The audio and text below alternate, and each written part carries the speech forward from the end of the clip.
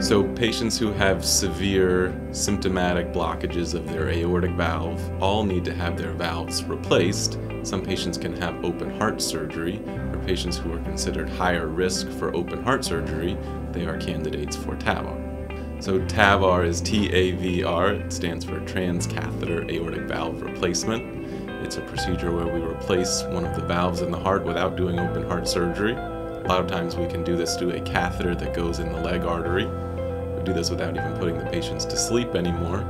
Most patients go home the next day, and there's no recovery or rehab necessary. They just feel like much better versions of what came to the hospital the day before.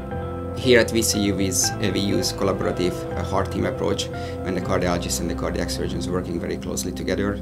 We have excellent outcome. We were the first in the States who started using conscious sedation for this procedure. When TAVR was first studied, it was the biggest life-saving procedure that had been studied in many, many years. VCU does over 100 of these procedures every year, making us one of the busiest centers for TAVR in the whole country.